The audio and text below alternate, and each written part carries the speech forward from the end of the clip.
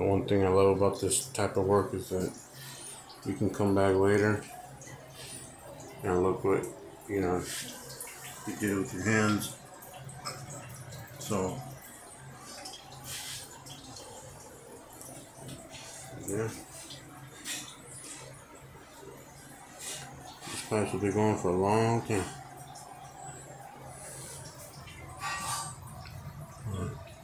Solderings are on point because this is the showroom, so you kind of want to be, you know, you want your work to be at its best.